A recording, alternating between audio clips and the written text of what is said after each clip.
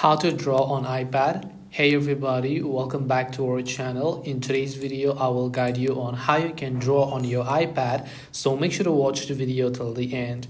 If you want to draw on your iPad does not has a default app, so you have to download an application from your app store, and the name of the application is called Freeform. So open up your app store and then just type in Freeform, and you should be able to see this very first application on the list. So let's just wait until this loading process is complete over here. So once you open up your app store, you should be able to see the Freeform application here from Apple. So the developer of this app is basically Apple itself. So now what you want to do is open the Freeform application, give it the required permissions, and now go on about creating a new board over here.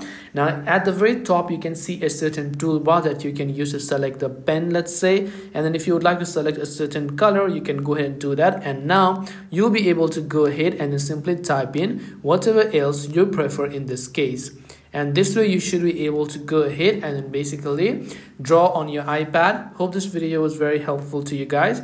If it did help you, then make sure to leave a like and subscribe to our channel. If you have any more questions, feel free to leave them down below. Thank you very much for watching till the end of this tutorial, and see you soon in the next video.